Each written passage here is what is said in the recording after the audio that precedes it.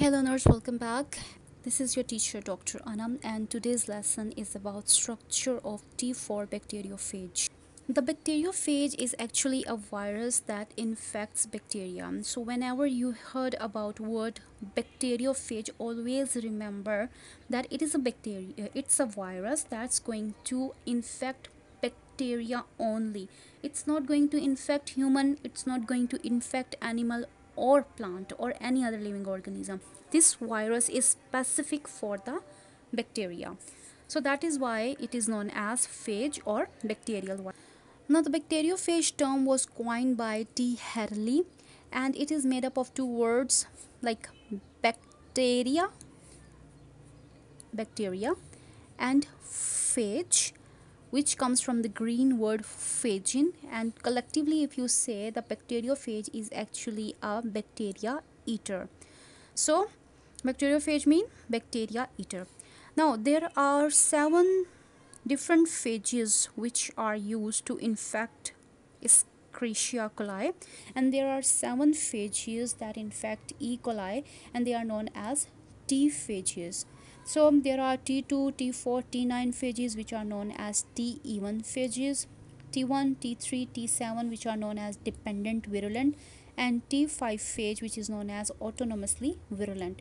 So because of T, we can say that okay, the bacteriophage T4 structure we are going to study, and out of all these phages just the T4 bacteriophage is well studied. So just dig into the structure. The structure of bacteriophage under a microscope, it looks like a tadpole. Here you can see the structure or diagram of a tadpole, and here we have the virus T4 bacteriophage. Why it is going to look like a tadpole? Because it has a head just like a tadpole, and it also has a tail just like a tadpoles. If you talk generally, the bacteriophage structure is divided into two major parts: head region and tail region. Let's study one by one. In the head region, capsid head and DNA, they both are present. The capsid is actually this outer layer which is made up of specific protein. It is 120 nanometer long here and 86 nanometer wide. It is hexagonal or prism like. Hexa means 6 corners, 1 2 3 4 5 6 corners are present, or it is like a prism. The purpose of this capsid is actually to store DNA or genomic material. Then comes the DNA. The DNA is actually a double-stranded DNA which is present in T4 bacteriophage, and it consists of 1,70,000 bases. Now the some bases inside the DNA, they are actually modified, and the purpose or the benefit of these modified bases is that the DNA is protected from the bacterial restriction endonucleases. The restriction endonucleases are the enzymes which degrade the DNA. So because of the presence of modified bases, when this DNA will gain entry inside the bacteria, it is protected, and the bacterial restriction endonucleases cannot degrade it. Let's talk about tail. The tail is actually the more complicated structure as compared to the head, because it consists of so many other structure like tail fiber, base plate, sheath, collar, whisker, tail tube, and spike. Tail tube is actually inner non-contractile tube made up of protein. You can take this as a syringe. Here we have a syringe structure which is non-contractile and it is a rigid structure. Similarly, here this part is actually a tail tube, and the purpose of this tail tube is to provide a passage for the DNA from head to the bacteria. So this is just a passage. Similarly, in the injection, the liquid is moved from one part to another part, and it is just going to provide a passage. The tail tube is serving the same purpose. Then comes the sheath.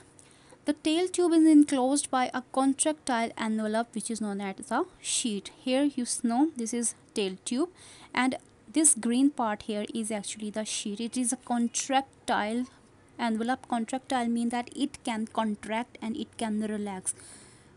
This sheet is actually made up of sheath protein, and the purpose of this sheet is that the contraction pushes the tail tube through the outer membrane of bacteria, and it is helpful in forming a canal for the delivery of viral genome. So just like a syringe, it is going to put the pressure, and then because of that pressure the DNA is going to move inside.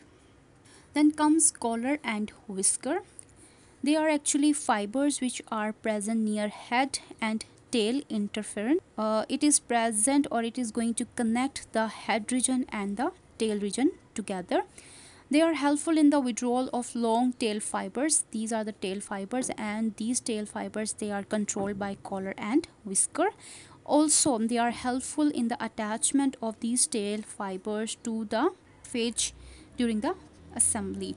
It means that inside the bacteria, when capsid is formed, sorry, this is like capsid, and then tail are formed, they both are formed separately, and they both are then combined together by the help of collar and whisker. Another part is base plate. It is made up of multiple proteins, and it controls sheath contraction, host recognition. Host recognition means that which bacteria they are going to infect, DNA ejection, movement of DNA from the head region to the bacteria, and also the attachment. So these are all the purposes of the base plate. Then comes the spike. Spike pierces the cell membrane of bacteria and makes an opening for the entrance of tail tube. It's like an injection, and it is going to penetrate inside the bacterial cell membrane and then helping the passage of DNA. Next one is tail fiber. Tail fibers, they are like appendages, or just like feet, or just like the appendages of spider. They are very thin and they are rod-like structure. What is the purpose of these tail fiber? That these tail fibers, they are helpful in the attachment of bacteriophage on the surface of the bacteria. So that was all about the structure of T4 bacteriophage. I hope it was helpful. If you have not subscribed to my channel, then please subscribe, because I'm going to share with you all the videos related to biology and chemistry, and I will see you in the next video.